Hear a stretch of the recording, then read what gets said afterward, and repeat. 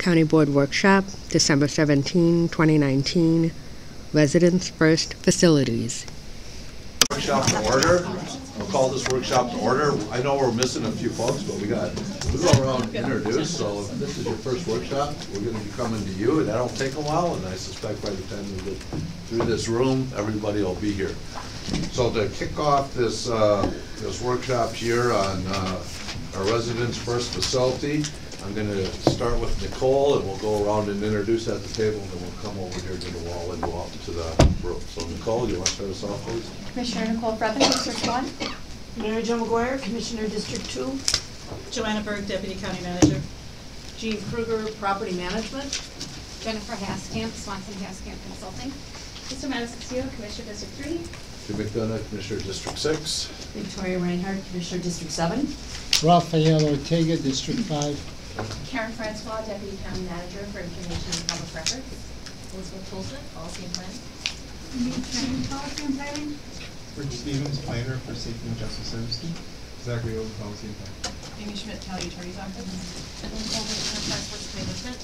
Tina Denny, Commissioner Brother's Office. Melissa Jammer. Yeah, Melissa Jammer, Commissioner McGuire's office. Lydia Dubba, Policy and Planning. Matt Hill, Commissioner Carter's office. Stephen Austin, Commissioner Madison Steele's office. Rich Christensen, CIO. Lee Merkin, CFO. Monday, Health and Wellness, Sunday. Amy Anderson, FAS. Bridget Wilmer, FAS. Gary Marchek, Property Management. Mark Thompson, Finance. Keith Lattimore, Social Services. Janet? Janet Guthrie, County Manager's Office. Amali Guarda, Property Management. Scott Pelletier, RSP. Alyssa Yonner, Swanson Haskamp Consulting. Mike Reiner, RSP Ice Space. Karen Saltus, Health and Wellness Admin. Tina Curry, Financial Assistance Services. Deb Trudeau, Health and Wellness Admin. Alicia Hogan, Public Health. Kathy Duffy, Work Program. Diane Holbridge, Public Health. Christina Ralston, Project Management Office. Karen Shea, IPR Admin. Tracy Nelson, RYG Group. Irene McKay, RYG Group. Mark Yonda, RYG Group. Kathy Devine, Public Health. Max Holderson, Ryan Reese, Parks and Recreation. Mark McKay, Parks and Recreation. Lynn Lyman, Library. Jill Goldenau, Library. Tony? Tony Carter, Ramsey County District 4 Commissioner. Thanks. And I'm going to steal Trista's line here for my introduction. This is exciting. We've been waiting for this a long time. Joanna, As you all know,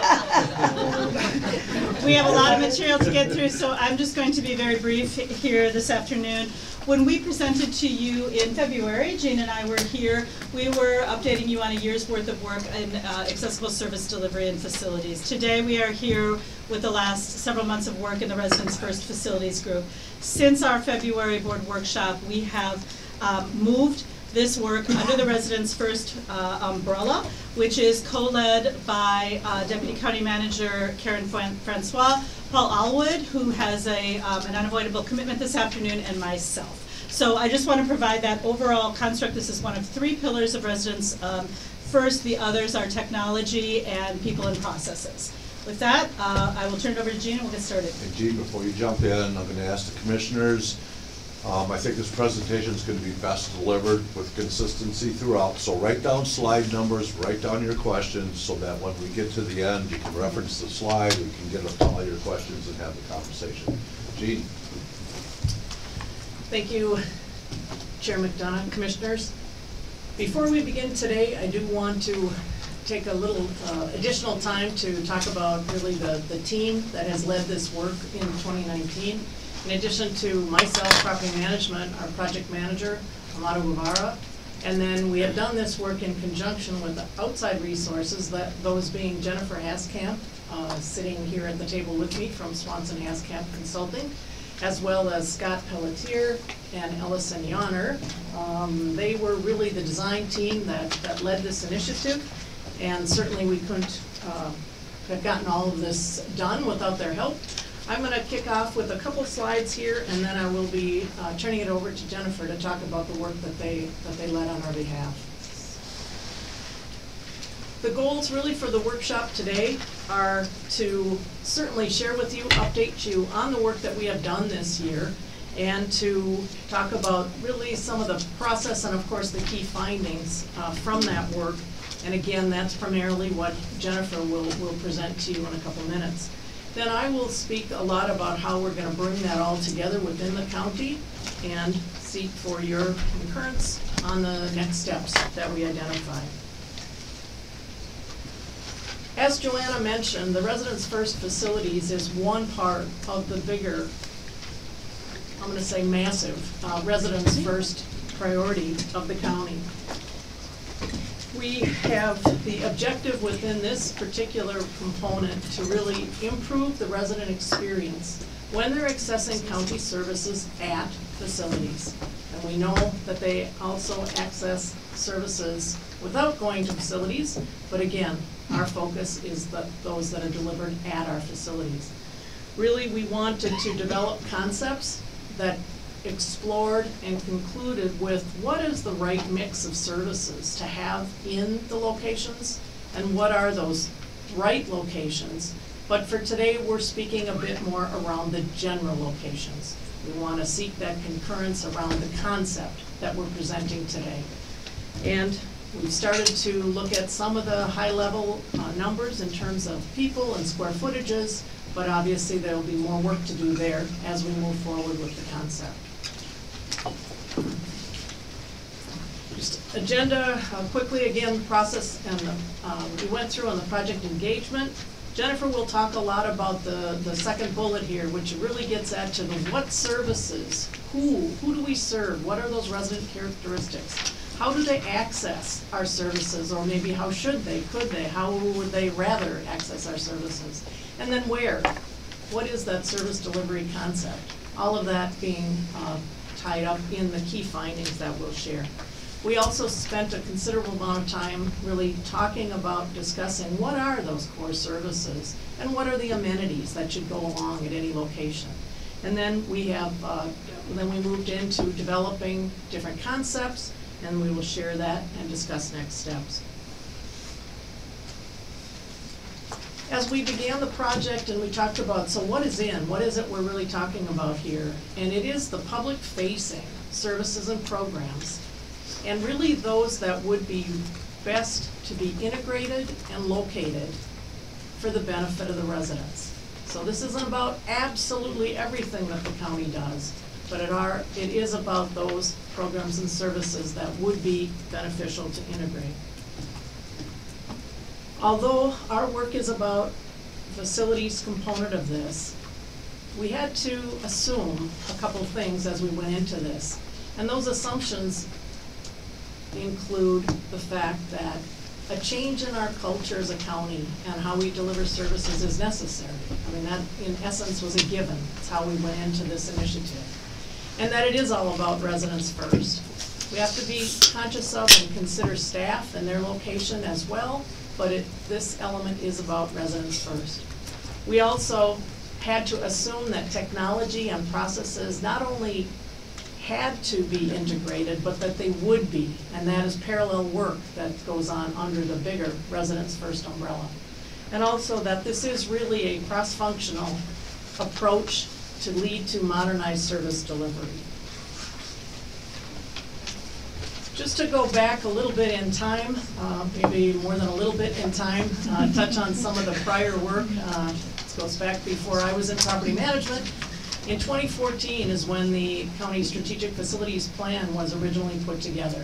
Some additional work was done in 2015. Some of you may remember that work being shared by Wold Architects. But then, as Joanna mentioned, it was really in 2018 under the Accessible Service Delivery and Facilities Initiative that we did a deeper dive with staff, really engaged staff in what and how we need to move forward. And also we did, if you'll recall, a good amount of resident surveys and intercept surveys and really asking people at our facilities where services are delivered key questions about what they would like to see as we move forward. Joanna mentioned the board workshop in February 2019 where we shared the outcomes of the accessible service delivery and facilities work. And then in April of 2019, we had one of the countywide leadership group meetings, which is where County Manager O'Connor brings together really the top 250 or so leaders, managers in the county, shares many things, and in April of 2019, it was really around this Residents First Facilities Initiative, so that we were able to really make more of the staff aware of this work and of the work that was coming, and enlist their help in many ways, as you'll see when we move a little bit further here. Now I would like to turn it over to Jennifer Haskamp, who will really talk about the work that she and her peer, Ellison Yonner, and Scott Piltier, and RSP completed for us. So first of all, it's really nice to meet all of you and be in front of you. I was actually in attendance in February as well. So I got to at least experience how you all work in a workshop environment. So hopefully this is as exciting as you're hoping that it will be. Actually our work on this project really started with the countywide leadership group meeting. For those of you who were briefed on it, we actually held 2 breakout sessions during that countywide leadership group meeting, where we actually started to talk about service delivery concepts and get some feedback from some of the leadership that was in that meeting. And during that meeting, that's really when we started to hone in on what this process would look like and how we would structure it, and what would be important to really include. And so out of that came the development or the creation of the advisory working group.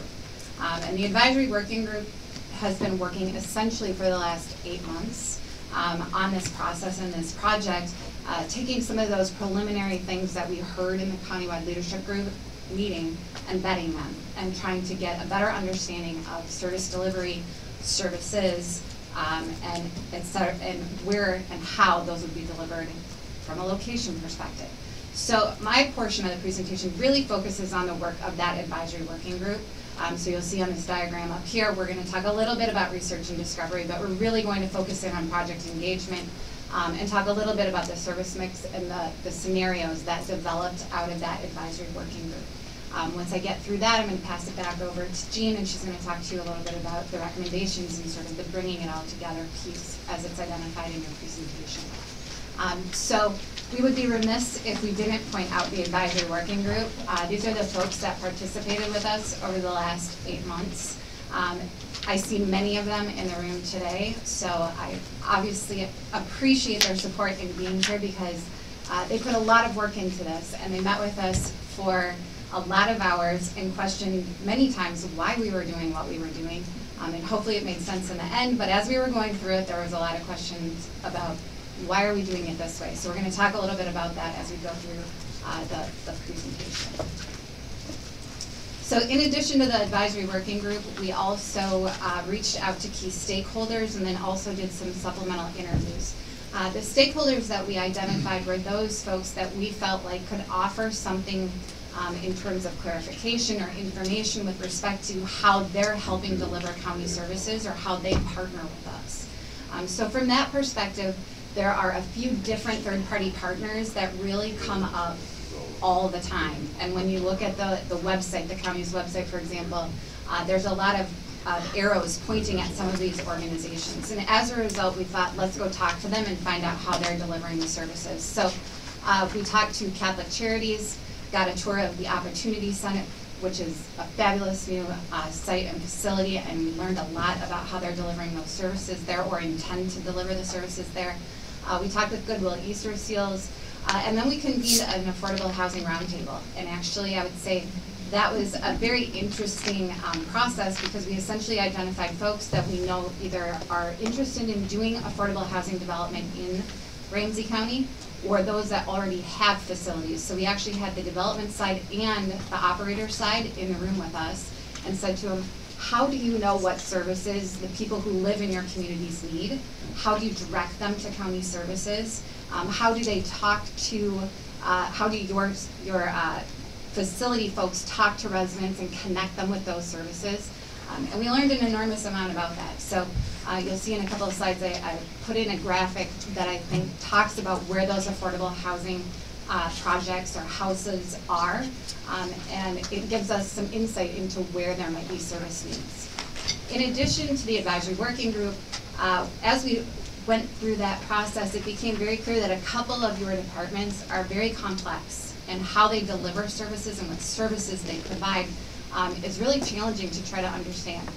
So we felt it was very important to actually go and interview those departments to supplement the information that we were collecting. So you'll see on the right-hand side here that we went and spoke with community corrections. I believe there were 18 or 20 individuals that were in that meeting. It was a great turnout, and they provided great information. We talked with financial assistance. We spoke with public health and social services as well. Those three last departments were actually represented on the advisory working group. So we were able to actually take some of the feedback we heard in the advisory working group and then go and talk with some of the folks that are actually providing the services and say, okay, we need to understand this a little bit better. What services go together, what co-locations are important, et cetera, and kind of supplement that information.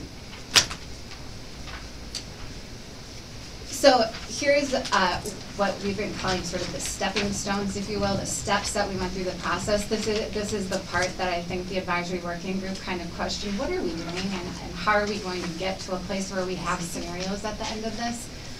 But we really started on the very lowest level, which is the what.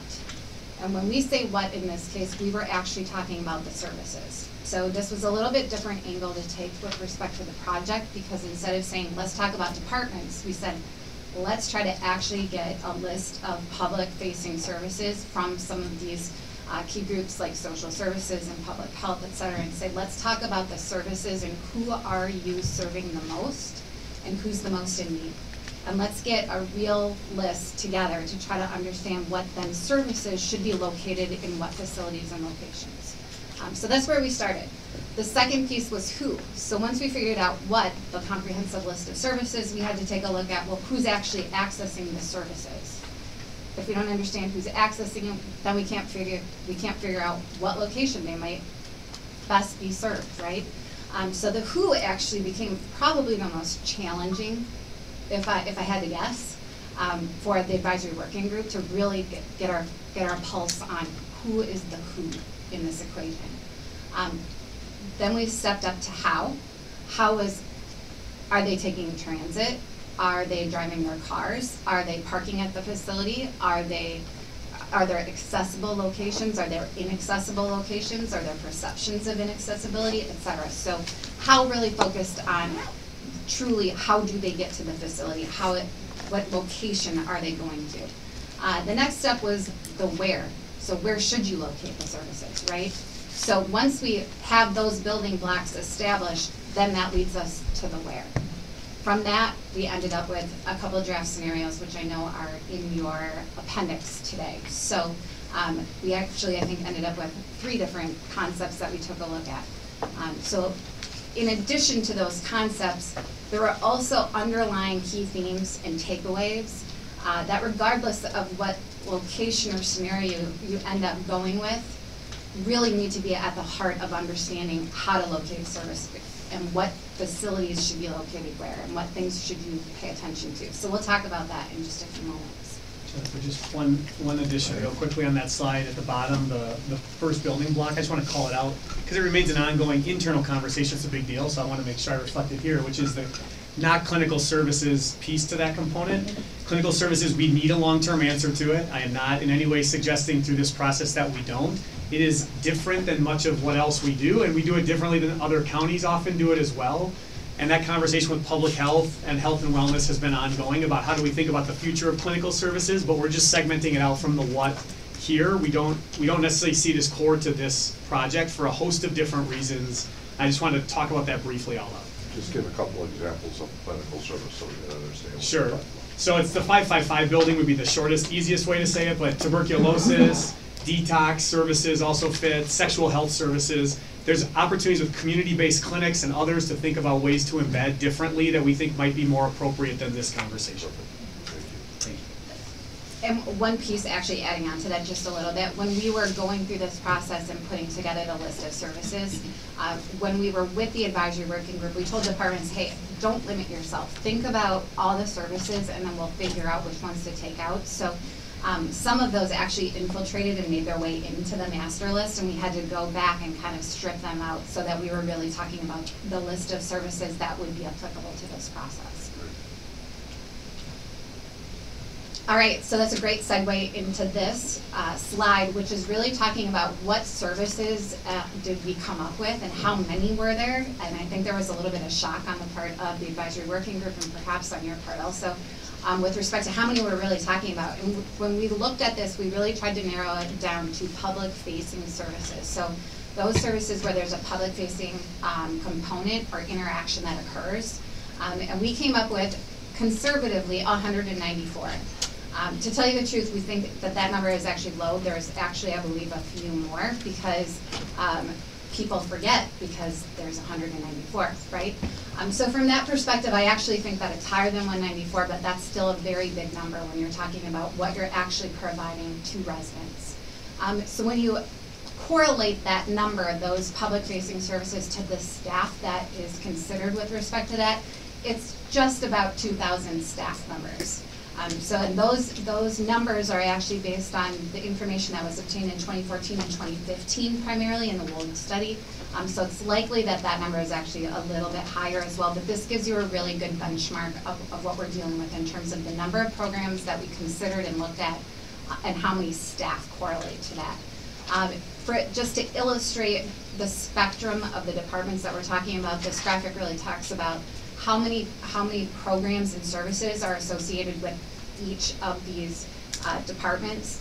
For example, public health has 42. You'll note when we get a little bit further along that several of the programs and services that have a public-facing component to public health actually didn't make their way into the core services that we're going to talk about in a little bit. That's very purposeful. It's because some of the sites, like for example, the waste collection or the recycling or those types of things, we're not suggesting those get moved into core services, right? So when we take a look at those things, that's part of why their number looks very high, and it might feel as though they're slightly underrepresented in the core services. But we'll talk about that in a few moments as well, but just to give you a little foreshadowing. So then we went to the second meeting. The second meeting was about who, and as I said to you, I think this was probably the most challenging with respect to our advisory working group process. Part of that, I think, is because there's this desire on the part of all the departments, at least from what I witnessed, to serve everyone, right? And to make sure that everyone throughout the whole county gets access to services that need it. And so this became a very challenging conversation because there was a lot of discussion about how do we reach all corners of the county, how do we serve everybody, as opposed to trying to figure out who needs it the most, or who are we serving the most, and where is the greatest opportunity. So when we look at those things, this became a really challenging topic. However, we were able to come up with and identify some overlapping resident characteristics for those who, what we called, we just kept saying it, most and most need. So most in terms of sheer quantity of folks that we're serving, and most need of who needs it the most. How do we make sure that we understand who those folks are and those characteristics? So that's what this list identifies. Many of these are characteristics that we can either map through census data, which is very powerful and helpful, and also a lot of this has it's tracked through the departments. So the departments also have data with respect to identifying geographically where these folks are. So when we put all that information together, we're then able to look at patterns and identify pockets or areas of the county that might need services the most. It's not saying they do, it's saying there's the opportunity, right? Also, when we overlap folks or residents that are actually accessing the services, these maps really do have a strong correlation, and there's a strong pattern that emerges. So one of the things we heard over and over again through this process was we serve families, right? So not individuals, we serve families. And it's not that we don't serve individuals, but this focus on the family, the households with children, that's a dominant characteristic that the departments are seeing in terms of who they serve. So to help us understand that, we put this map together based on the census data from 2017 of estimates of where are the households with families. So it's just one characteristic that when we overlay it with some of the others, patterns start to emerge in terms of geographies or geographic areas that you may consider locating a facility. Our third meeting was focused on how. So obviously everybody's mind usually goes straight to, did they take a car, did they take the bus, did they hop on the light rail? But obviously we also have to consider things like, did they walk here, did they bike here? Are there ADA accessible ramps that are available to get into all of the entrances and things like that? So access means a lot of different things. It also can relate to language. It can relate to branding and messaging and making sure that when somebody comes into a facility, they can actually know where they're supposed to go in terms of wayfinding, et cetera. So how can mean a whole lot of different things to a lot of different people. This particular process really focused on from a geographic and location perspective. So it didn't discount any of those other things, it notes them, but we're not here to make recommendations about wayfinding in your buildings, right? But if we heard something specific, it will make its way into the final report. The main focus here is really about the location or the geographic access. The other piece of how, which I know is part of your 3-step stool or prongs or however you're referring to them, is the technology piece, is really changing access and facilities, right? So from that perspective, we did have to consider and look at from a service perspective, does all of the service provision happen in person? Do portions of it happen, electronically, via web? How does that relationship look? And then what's it going to mean in terms of facilities and location? I don't know that we have the answer for that today, but it's certainly something that was considered and we talked about pretty much at every advisory working group meeting. So the fourth meeting, we really talked about the where. So when we take a look at and start identifying these different patterns, of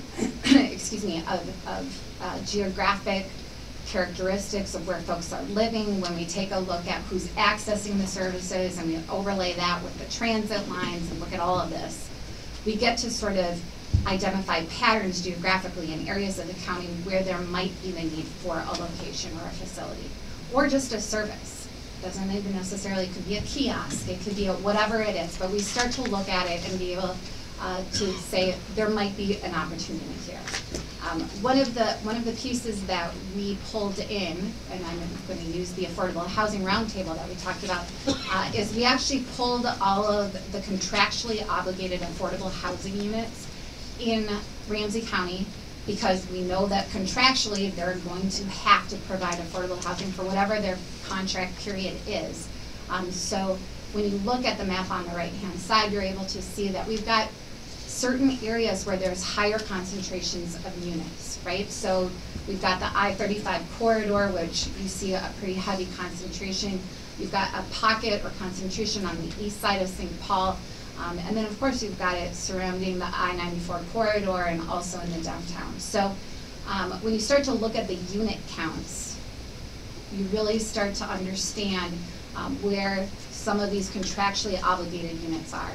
Now, this doesn't suggest where there may be opportunities for new units. However, I know you're all familiar with that challenge when it comes to how do you rank and get a project and all of those things. And when we talked to the affordable housing folks at the roundtable, they talked about how transit is one of the key attributes of being able to get a project financed and developed. And so when you overlap this with the transit lines and the known transit planned improvements, you can start to see where there may be opportunities that become available. And I would offer and suggest that where there's existing units, there's likely to be more if you can make it happen.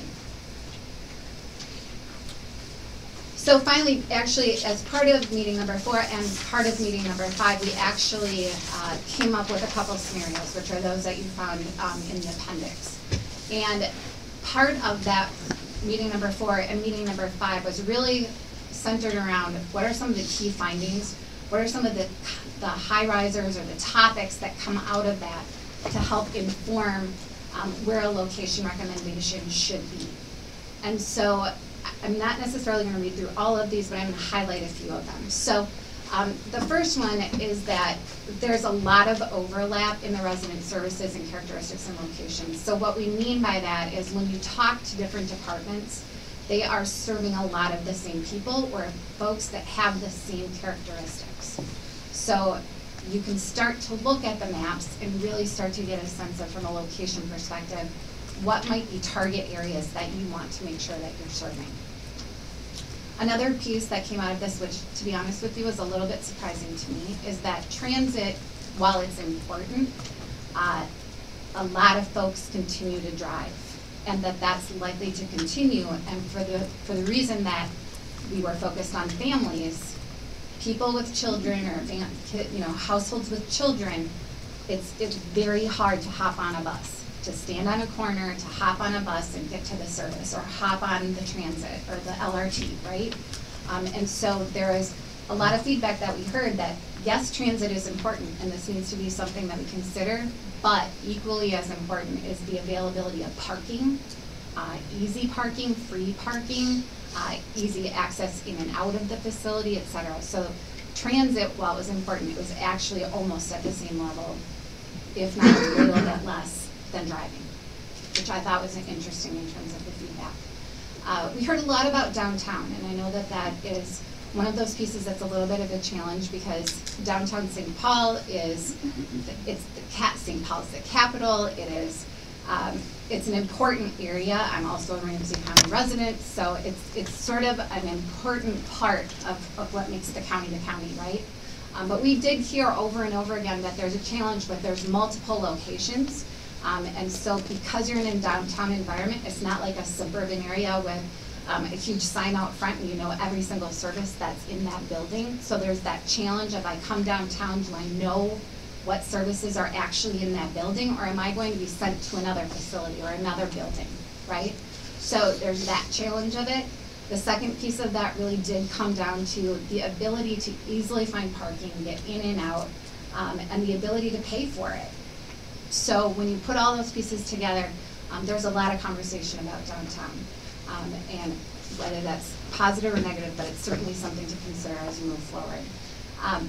Data privacy was brought up repeatedly through this process, and data privacy from the perspective of departments being able to collaborate with each other, so that when if you look at bullet number 1, we've got overlapping resident characteristics, so that if a resident comes in, they're filling out an intake form once, not 10 times. And that's able to be shared with others, and that has a direct impact on location, right? Because if they have to go to facility A, B, C, and D and give the exact same information, how could we make that interaction easier? And maybe they go to one location instead of 5. So I'm going to flip to the right-hand set of bullets from the standpoint of staff also communicated throughout this whole process an interest in providing services that are closer to the resident locations. So that really had to do with folks that are internal to your departments that are actually going out to different areas and making sure that they have the ability to get there easily, that there's easy parking, and also whether or not you'd actually have a physical location in those areas, which might make it easier for some of the residents to actually come in as opposed to them always having to go out. The last bullet that I'm going to touch on is mobile staff, because there's been a lot of conversation about what that means. And the one thing that I took away from this process is there's a desire to be more mobile, which ties directly into the statement about meeting residents where they are. But there was a direct statement throughout the whole process of, but we're always going to need a home base. Staff needs to come back. There's an element of collaboration amongst your staff that's very important for them to be able to talk with each other and collaborate on particular issues and topics, or even case files, or from a case management perspective. So all of this leads to the big statement, which I feel like is actually a little bit small, but is a big statement on this, is strategic co-locating can benefit residents, right? So I would say that's one of the main takeaways out of, if you look at all of these pieces collectively, that statement is really sort of the overarching principle. So when we say that, when we say strategic co-locating, what do we mean? We're actually talking about how do we take strategic co-locations to benefit residents, right? So how do we get a group of core services co-located in geographic areas that best serve the residents? So when we say core services, I know that that term probably gets thrown out there quite a bit, but for purposes of this project, when we say core services, they are a mix across department public-facing services. So we're talking about taking strategic services from those key departments that were on the advisory working group primarily, and putting them in one location or multiple locations, whatever you end up going with. But that's when we say core, it's that group of services. The goal is that those services are convenient, they're consistent, and they're adaptable. And when we say adaptable, we're talking about the fact that we know that financing changes. You know, the Fed might fund a certain service today, and 2 years from now it doesn't exist anymore. So you have to be able to adapt some of those services to make sure you've got the right mix together, but you want to be consistent. So when we say core services, if the core services are in a particular location, they are there. It's not optional. It's just part of that recipe, if you will, of that facility. Again, we focused, the services were, the services that were selected or identified in this first go-around of core services are those that are catered to the most in need or the most. So that's based on the feedback we got through the advisory working group and through some of the stakeholder engagement, et cetera, but what services are matched with those two categories? And that's how we identify the core services. The core services are benefited by co-locating with each other, right? So there's the element of I'm in a location because this matches where the residents are, but then there's also the benefit of we can talk to each other. If we're in different departments, we can actually talk with each other about the same case file, for example. And as I said, it is either at one facility or it might be at multiple facilities, depending on what scenario you're looking at. But it's basically taking that core group of services and possibly putting them at multiple locations. What core services are not? They are not indicative of importance. There are many, many services that are not identified in your core services that we've presented today that are very important and are critical to the residents. So it's not saying that these are the top services, the most important. It's not that. It's just saying which ones could benefit the most by being together.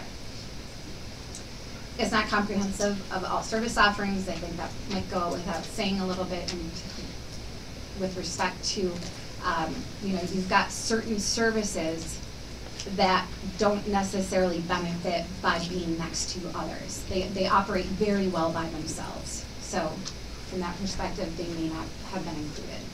And, which Ryan touched on a little bit, is not the specialty facilities. So we know that those are important too. They're an important part of this, but like some of the clinical spaces, the mental health clinic, et cetera, those weren't included in this. All right. So the core services that we identified, this is the high-level summary, and I'm saying high-level summary because when you look at all the 194 services, if you will, they sort of roll up underneath some of the higher levels, and this is that roll-up. So this is the highest level. So you'll see we've got, it looks like a list of 6 or 7 core services, but really when you look at the services and programs that this touches on, when we looked at it, it's about 50 programs and services that actually get encapsulated into this core services. So 25%, right? About 50 out of 194. Then when we go to the next tier, which are the core services, other services not in the core services that could be beneficial if they were co-located next to the core services. So that's this list. If you were to add up all the services that were in here, you're talking another 50 or so services, plus or minus. So between the core services and the beneficial core services, we're at somewhere around 100 of the 200. So this is just a very high-level summary of that, because otherwise we might be looking at 10 slides. So in addition to the services that we identified in the core services, there were certain pieces of the facility Can I add one thing to that part?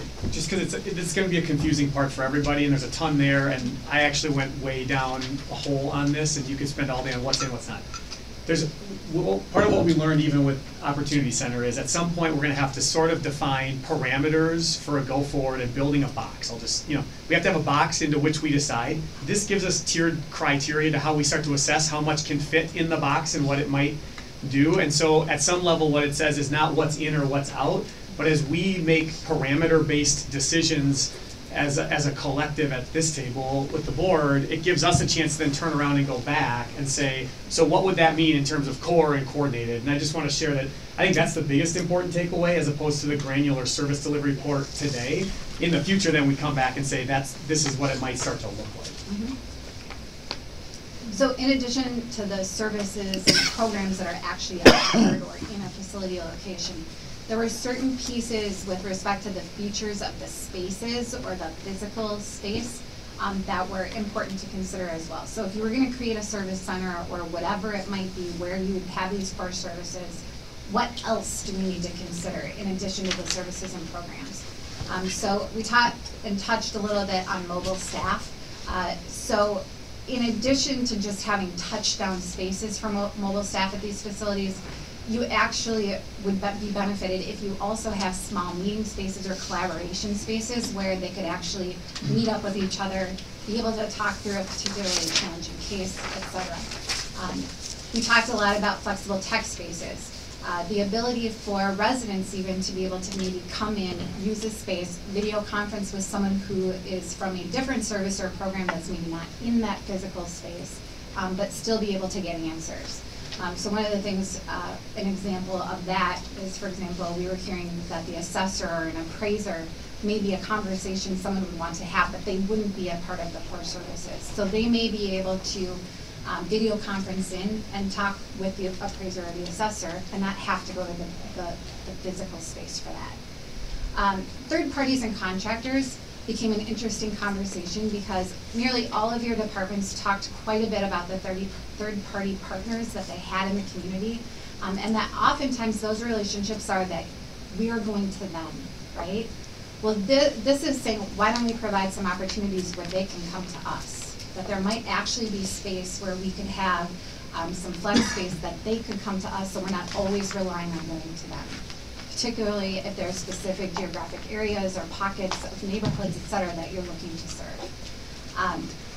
Space for safe and private reporting. We give an example of adult and child protection that was brought up. Small meeting rooms.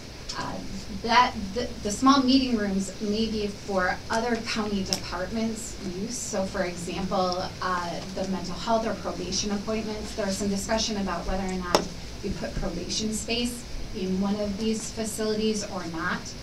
But there was some discussion of, if we just had a space where the probation officer could actually meet with someone in a private space, that might accomplish what we needed to accomplish. So having those types of spaces in a facility available. And then large meeting rooms. Those would really be more for educational and training spaces. There's a lot of talk about, well, we don't actually need to be in the core services or be there on a 8 hours a day, 5 days a week kind of environment, but it would be great if we could actually hold our licensing training at that location, for example, or whatever it may be. So in addition to sort of those meeting spaces or collaborative spaces, then there was some talk about, there's some services that maybe don't necessarily need full-time attention from someone. So that's where we might actually have drop-off boxes where you could actually drop off a form or a payment that you need to get to another department that you don't need to talk to someone. Next step up would be, all right, we have somebody who's available who could answer some questions but maybe isn't a specialist or isn't from a particular department, but you sort of have this staffed self-service area where there's some things the resident could do by themselves, but they could get a little bit of county assistance if they needed it. But this wouldn't be like the direct service provision. This would be more like an information person that could help out.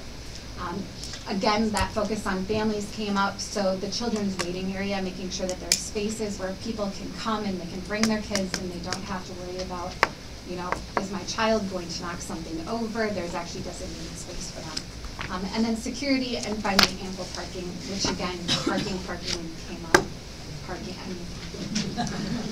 Parking. So I'll just keep saying that. And parking again. So what does all of this tell us? Well, from the perspective of the advisory working group, there's a lot that has to be considered when we're looking at location recommendations in terms of how do we best serve the residents, and they all have a little bit different idea of what that even means, because they're all delivering services in different ways. So if we were to say what are sort of the guiding pieces that need to inform any location recommendation, that's what we put here, which is also incredibly difficult to summarize in one sentence, but we did our best.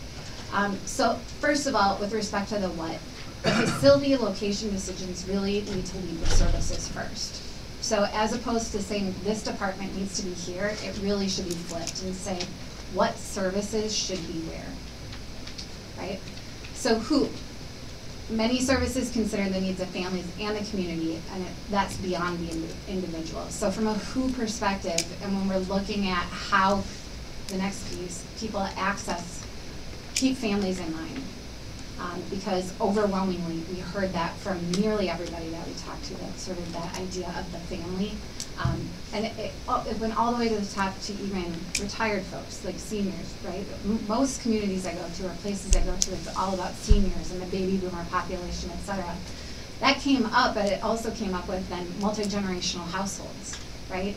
And so even just, you know, veteran services, they talked about, well, yes, I serve the veteran, but then it's their family, right? So keeping that in mind with respect to the who when we're making a location recommendation. How? Again, there's a lot of talk about mobility, there's a lot of talk about tech, but at the end of the day, technology is not going to replace the worker, and it's not going to replace the interaction with the resident. It can supplement, it can enhance, but there's going to be a person interaction that occurs. The where, you want to make sure that you're delivering your services with the right mix of services where it hopefully is going to be the most beneficial for your residents. So if we can get the right mix of services in the right locations, it's going to improve the resident experience and hopefully make it easier for everybody, including staff and residents. And the where, and this is a little bit of a funny one, but at the same token is very relevant to everything that we heard, which is referrals are a huge part of the business, if you will. And if there are facilities that can help with, you know, good co-locations with departments that are together and they understand and know what services are being delivered from the same place, your opportunity to be more efficient and effective and help the residents, I think, goes up exponentially. So if I were to summarize all of our work, those are the 5 bullets. I was going to say 6, but there's not a 6th bullet. So with that, I'm going to pass it back over to Jean to talk a little bit about the recommendations. Thank you for that, Jennifer, to you, the rest of the design team and the advisory working group. That was a big effort, a lot of time, and good input from everybody to provide us with these recommendations. As we look to bringing this all together within the county, I want to just again highlight Jennifer's comments around this looking at, you know, where are or who are the most in numbers of who we serve, and who are those, where are those that are most in need. And we tried to keep that in mind as we move forward and look to bring it into the county. The Residents First Service Delivery model, as we know, has to keep those things in mind, but the overall model also has to account for the rest of the staff, if you will, the non-public facing. And so we had to, you know, give that some consideration as well. As mentioned earlier, in terms of some of those assumptions that we had to make, in order for this to work, we do have to create the policies and practices that are gonna allow these strategies to be successful.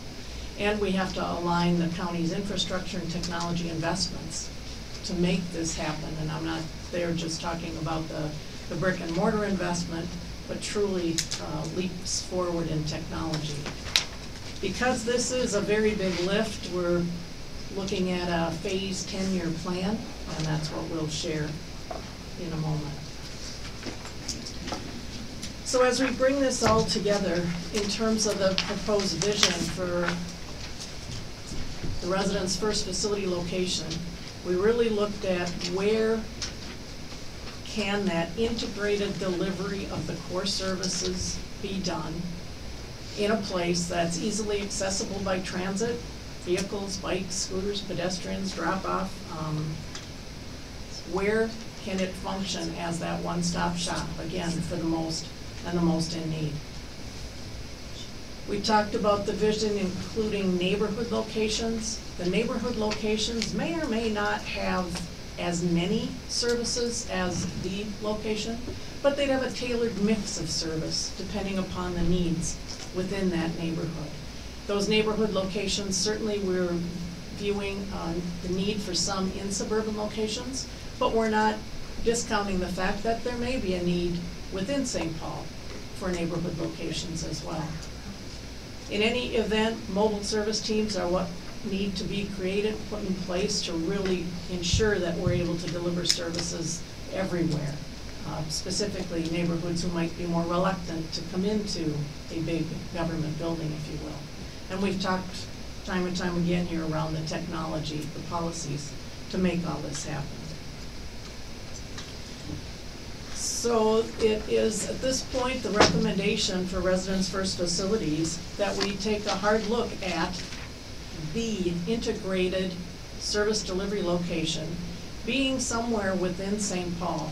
On the map, it's really envisioned in the, I'll call it a darker shaded area, orange shaded area, St. Paul.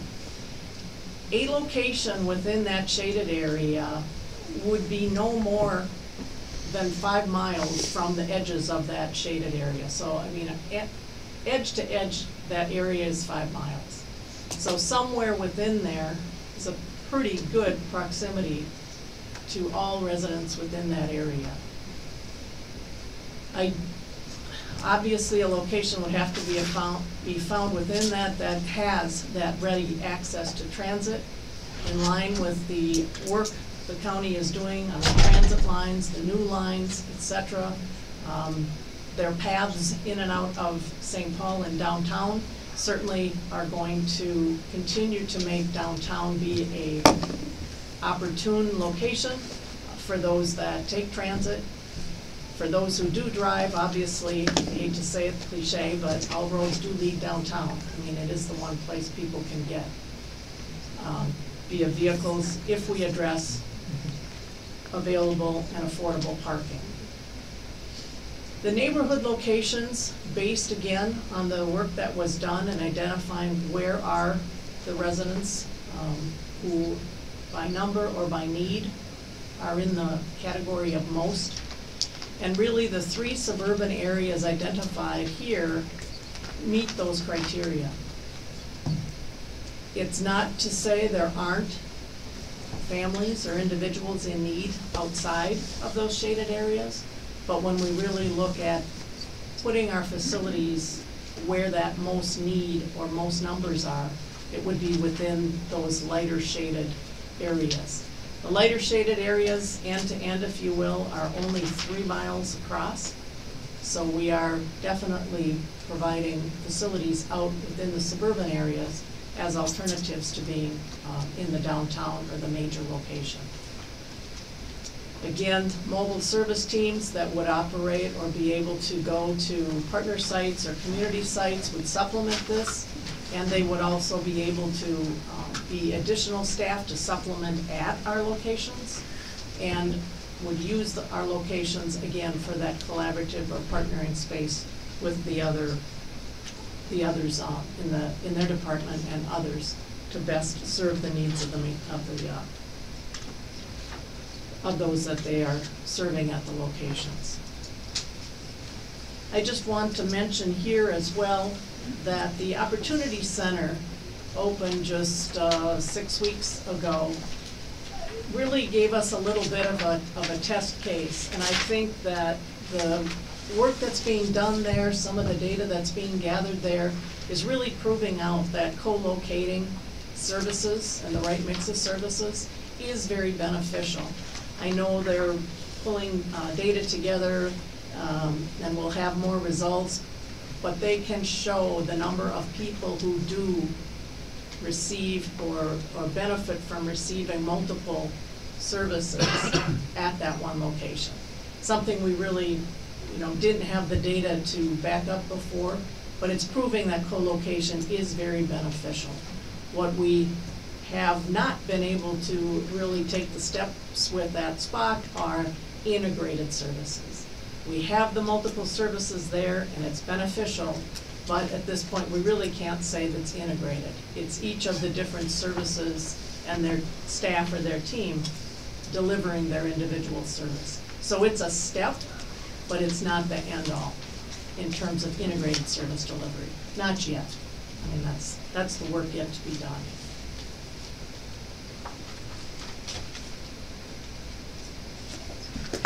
As we mentioned, and beyond, the residents' first facility for the resident-facing services and the resident-facing service delivery teams, we also have to plan for those that are not in the resident-facing world. And the courthouse, Metro Square, and Plato really become the integrated administrative anchors for the county. Metro Square, over time, we envision becoming fully county occupied, which means the non-county tenants that we have would have their leases end at some point in the next few years. And we also see the Plato building at this point serving as a transitional role as we need to move and rearrange. And Plato building may in fact remain for the longer term, not yet fully determined, as we have to look at exactly how much space we need in both the resident facing and the in the public facing and the non-public facing roles. As we talked previously, for the initial years at least, the clinical and specialty service facilities stay where they are, but they will also be looked at with a residents facing lens, and some of the overall improvements look to be incorporated there as well. They just would not be integrated into the new facilities. The definite intent is that the owned east building would be vacated. The leased North St. Paul facility would be vacated by or before the lease expiration in November of 2021. And we would look through this process at our existing suburban locations and trying to see which of those might afford us the opportunity to establish some of these touchdown spaces or meeting spaces for the mobile staff and or all staff to stop in and use when they might be in those suburban locations.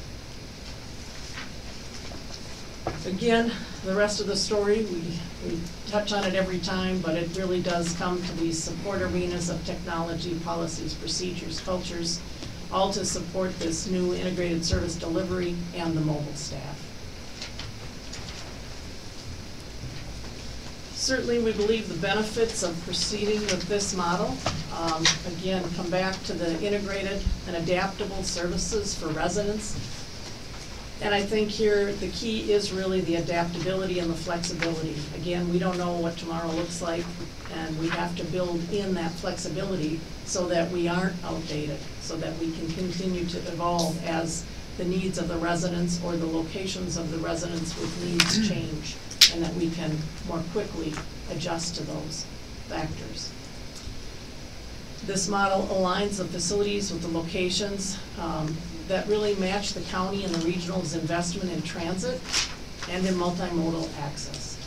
It really is part of the EGCI and the economic development aspects of the county and the region, and to tie our investment in areas with that of our the economic growth for the county is really a key to this initiative as well.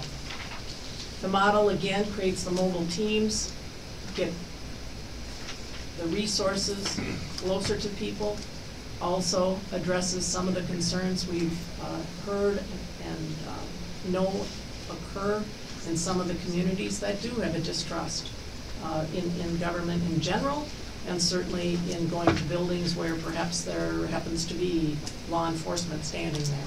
And so those mobile teams will be vital to getting services out closer in those communities and in the neighborhoods in less institutional buildings.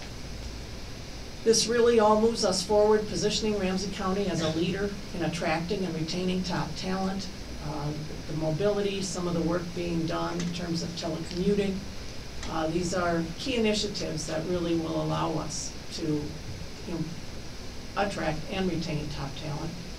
And this certainly can all be completed and is intended to be completed in a phased approach.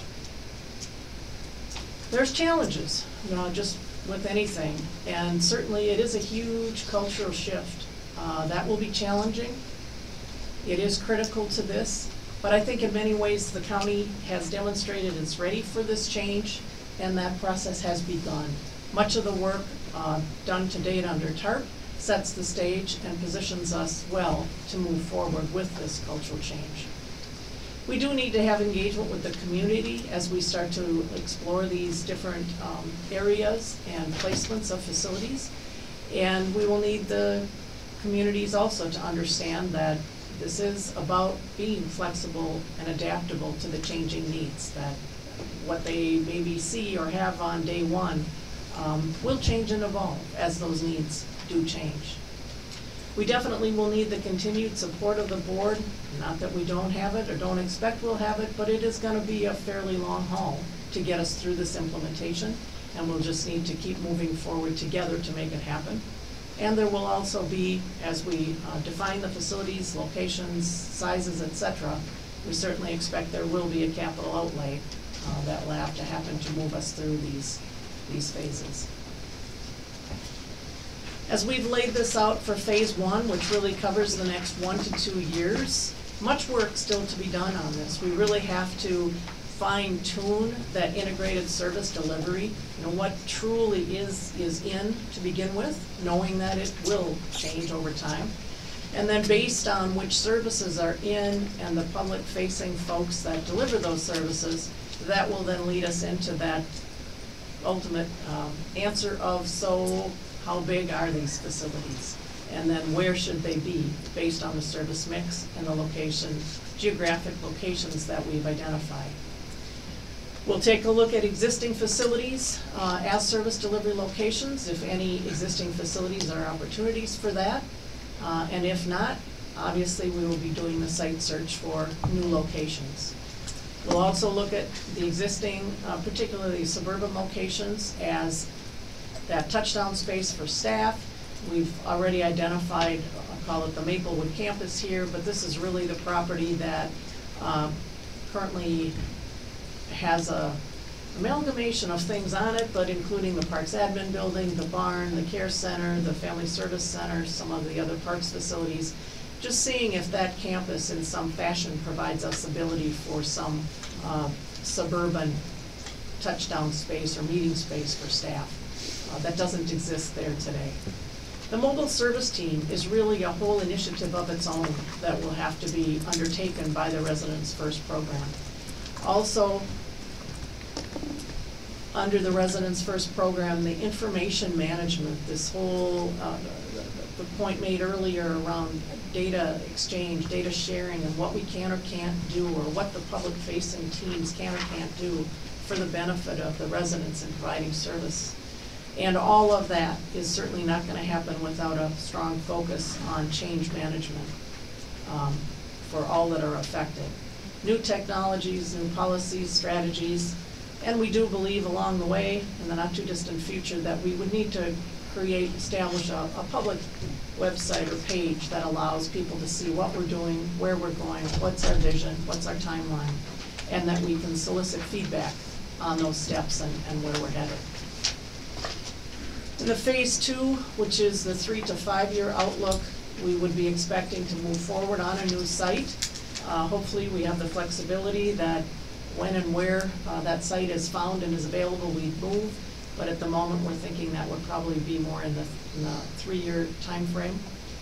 Finalizing the plans for all the service delivery locations, the capital plans, and to support those along, again, with the changes to the technologies and teams to deliver those services. The additional public engagement around, particularly in this 3 to 5 year, the suburban locations, looking to then be moving the external tenants out of Metro Square and backfilling with the, call it the administrative, but really it's the non-public facing staff, to backfill Metro Square and ultimately as well Plato to the degree that that facility is needed for the non-public facing staff as well. Really, phase 3, full implementation is 5 to 10 years. And along the way in the 5 to 10 years, I'm sure with the flexible nature of what we're putting in place and the changes that will occur, we will be adapting and revising as we go and looking to get continuous feedback from the community and the staff and those served as to how we're doing. So I'm gonna start where I started. My comment at the beginning was, this is exciting, we've been waiting a long time. To, this is extremely thoughtful, thorough work. From my perspective, it gives me a lot of confidence that we're well down this path. And we've got a plan on how we're going to continue to move down this path. I think that's a really good spot for us to be at this point. I'll start going through my list, and then we'll just go right around so everybody can get ready and kind of sort where they want to go. But I'll start out real quick. I want to start out, and we don't need to go to these slides, but slide 6 early on in the presentation, you identified the cultural change. And back at slide 30, you reinforced it in the challenges. You talked about, you know, some of the minimization of the talent attraction and retention we've done, and people have been coming to us because of the work we're doing. But we've got a lot of people in this organization. This is going to be tough for them, and I want to make sure that as we're moving forward, we are doing parallel work in supporting this cultural change and supporting our workforce to be able to get too excited about this and be partners with this rather than active resistors, because that can happen, and that to me is one of the biggest risks we have here is active resistors, no matter where they're at throughout the organization. And I want to make sure we're supporting our employees and leadership team too, because this is going to be a lot of work on our leadership team as they're looking to help move forward on this cultural shift. And once I get to some of my other comments, you'll understand why I started there. So on the, I really appreciated your, you don't need to go to this slide, but slide 16, you really worked with the folks in affordable housing, and you had that nice overlay map. But actually in your appendix, you've got the overlay of families living in poverty, slide 38. That's much more important to me, because we have so many more people living in our community in affordable housing that is not really quality housing. It's not, it doesn't even show up on the affordable housing list, right? It's only the contracted stuff, that's only the subset, especially for a number of our communities. I got way more people living in housing that would never show up on an affordable housing list, but are probably in more crisis and use our services more. So I think the map of folks living in poverty is more meaningful to us. Because when I first seen your affordable housing one, I was like, okay, that's really cool. But there's a difference between 30% AMI and 80% AMI, right? And if we're not drilling down and finding that, we're missing. And I think if you're living in poverty, it actually really helps demonstrate, and we don't miss nobody that way, but we're really, so to me that number 38, living in poverty, is much more powerful, much more useful tool moving forward. One of the things that I'll bring some angst to everybody here, but I think we've got to leverage some opportunities, right? So, you know, part of slide 15, and you can go to that slide if you want, one of the things you talked about is accessibility, facility, staff availability, hours, etc. I really want us, I'm going to call it out here, I really want us to take a look at. We are basically an 8 to 4:30, Monday through Friday organization. And our users are not that. In fact, some of our biggest users are doing 2 part-time jobs when we're offering them the ability to connect with us and when they don't have an option. So I think we need to use this opportunity. Do we become a 6-day operation for some things? Do we become a 10-day, 10-hour? Do we switch our 8-hour accessibility from noon to 8:30? And these are big cultural shifts. But if we're going to truly be resident first, it can't just be about the facility and the location. It has to be about the access, and the access is about time of day or day of week. And I really think maybe it's not integrated here, maybe it's a parallel process, but if we're not taking advantage of that, we're going to miss out on really making that transformative change. And it's something it's going to be really hard to come back and kind of like capture at the end or once we get through this. You have to bring it along in a parallel process because it will affect decisions that we make about places and all those types of things. And so I'm really encouraging you to take, when you talk about availability and hours, that we're actually being really broad in what we're thinking throughout the day on that, and then throughout the days of the week on that. And then, and I'm going to go to the back of house services, and I'm thinking I felt this in there, but I want to call this out kind of again in that cultural change, but those opportunities. Many of our back of house services, because they're fragmented and siloed right now, we've got similar operations supporting different parts of our organization. And as we bring those together, what efficiencies can we be driving by back house, and I'll just grab something, something that's going on in public health where there might be more capacity, and something that's going on in corrections. And when we bring that together, rather than looking at it as public health support or correction support, is it really just supporting our employees to be able to do their job? And can we drive efficiencies in that, and taking a look at that if we're looking at the back house pieces? I think I heard that's a part of the conversation, but I really wanted to call that out. And then I wanted to go to slide 27, the conversation about the clinical services, what was the wording you used there? Maintain existing clinical and specialty services, and I understand that.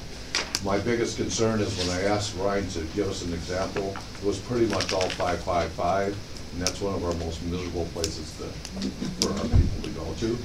And so I don't want that to be kind of this, I don't know what you would call it, but a wart on all the work we're doing because we're just going to let that sit because it's clinical services, right?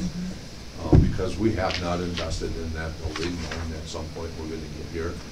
And we've got to figure that out. And I don't want it to get left off because it's mostly clinical services that might not be a part of a core or integrated service delivery.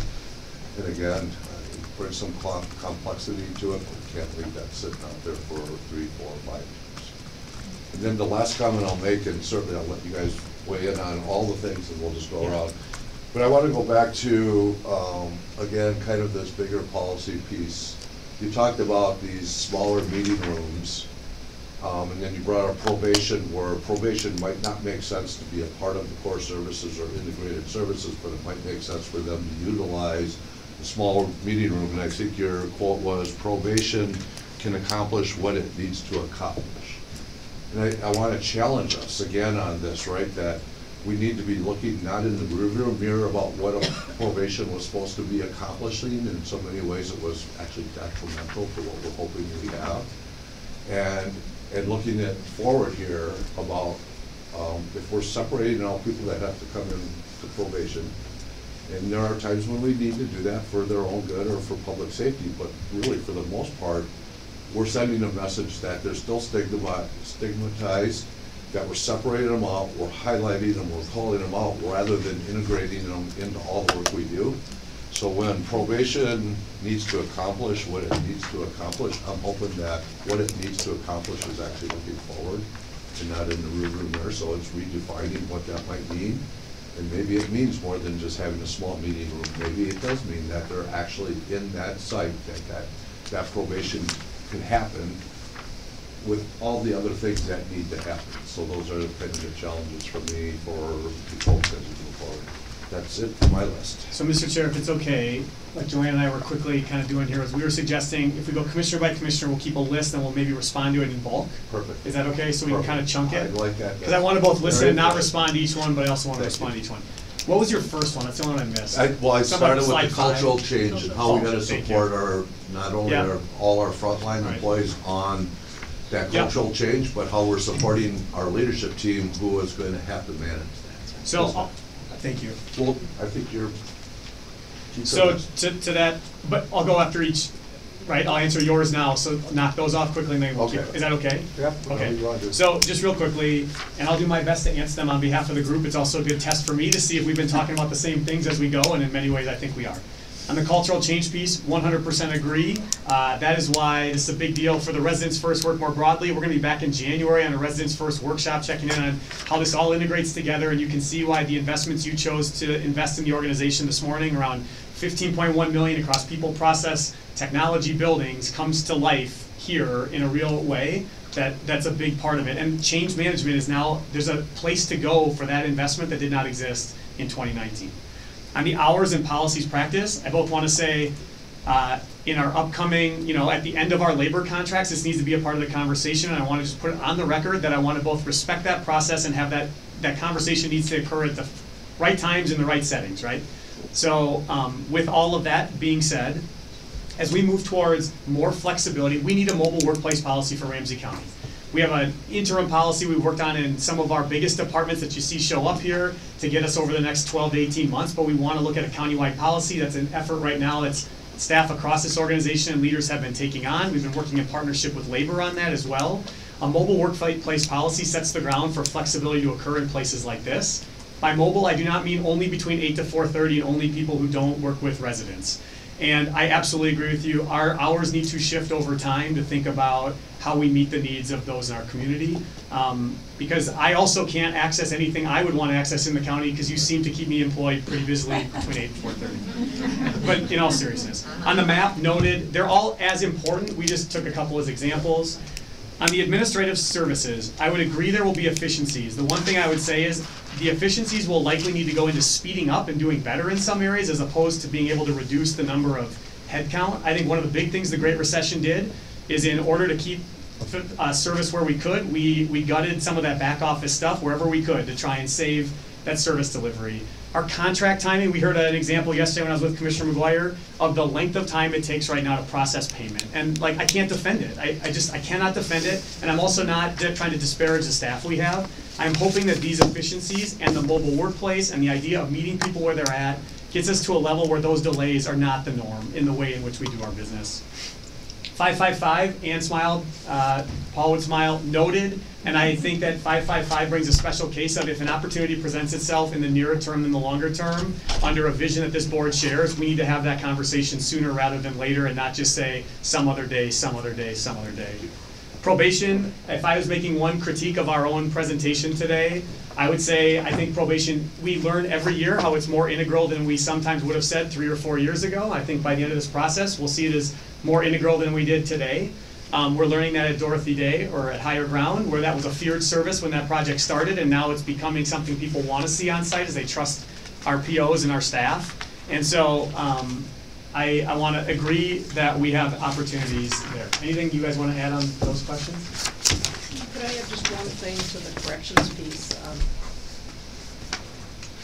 Mr. Chair, during the accessible service and delivery work we did last year, that was one of the areas that we really did focus on in talking with corrections, and we mapped for them as well their current locations and, again, last year, the residents served. And their locations were actually very well matched to those they served. So that became a bit of the reason why we didn't enter into this phase thinking we're moving them. Yep. But by talking about making the accommodation that they could meet people in the new facilities, is recognizing that if it makes sense, we want them to be there. But it was more of the recognition that at least right now, their locations are quite well matched. And they might, or they may or may not be the right locations for other core services, but we would also look at that factor as well. Do they become one of the urban neighborhood locations? So again, they're not totally excluded, but there were reasons for their locations today, at least, being well situated. Well, I appreciate Yeah. that, and I'm glad to hear that there's some thought going in there, and I'm glad to hear it's looking both ways where maybe that could become one of the hubs. Right. And I think it is important to make sure that they're probably farther ahead about making sure they're more accessible in the community to the people they're serving, which is really good. But it's more, my concern was more than just are we accessible in a physical way, but what kind of message are we sending when we're in a segmented silo way and pulling out certain parts of our service and keeping them away from the rest of the service, and I think that's an important message. So, Yes, thank you. Trista? Yeah, thank Just you. go right over. Well, I have a question though, because it is now 10 minutes to 3, and I know that we're supposed to be here, but I will tell you that my grandchildren are in production this afternoon, and I'm going for it. So I have to leave here, 4 o'clock is like the latest I could possibly leave here. Rather than doing, this is gonna take a long time, because we all have a lot of comments and questions. There are some things that are gonna be easy to answer, and just give us an answer to that. But otherwise, why don't we listen to everybody, and then we probably have a lot of the same concerns and questions. And if they're not answered, we can come back and say, yeah, what about this? Trista? Great. I just want to thank you for this work. It is really exciting. When I first met with Lee Merkins, before I was even sworn in, I asked all kinds of questions about facilities, and he said, just wait, it's coming. So thanks, Lee. It's here. The questions I had, I want to just get right into. I know we covered a big plan, but I'm curious on financial impact as we begin to move our tenants out of Metro Square over the next 2 years or so.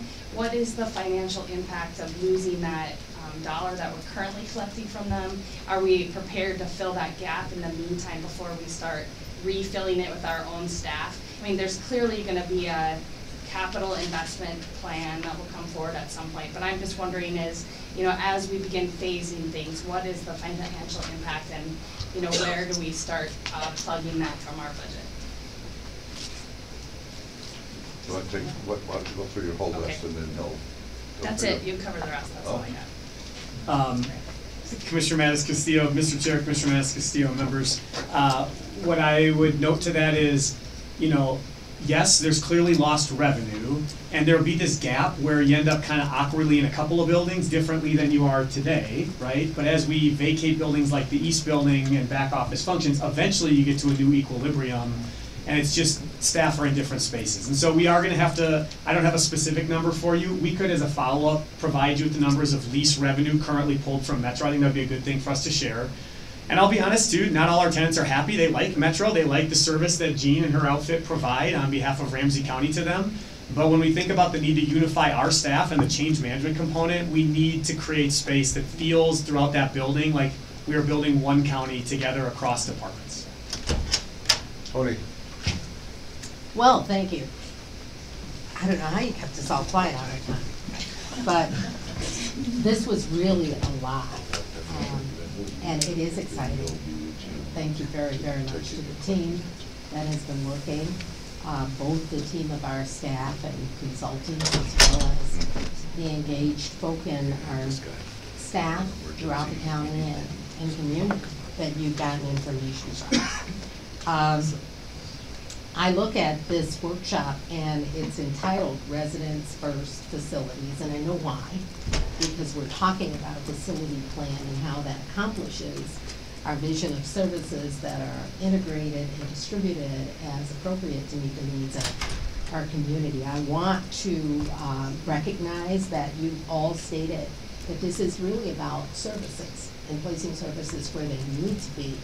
It's also about engagement and making certain that our facilities, as they are as they're distributed and co-located and even mobile out into the community, are engaging those that we serve. So I really appreciate seeing spaces that are community spaces within the definition of the configurations we'd be looking forward to in the future, because this really is about residents first services. And I believe that you're also showing us the greater potential for engagement and engaging particularly those people who are most impacted by these services in new, creative, and innovative ways within our facilities and within neighborhoods, and also outwardly within facilities where we would be mobile and able to be engaged. I like the concept of the mobile teams. We'll come back to that. You know, it allows us to be in community spaces. It allows us to meet needs that may be more flexible and that may change over time. And it allows us, I think, to not just be in community spaces, but to impact and affect partnerships that will help us to do the work. There are a couple of things, there are a lot of things that have been said already. There are a couple of things I'd like to point out.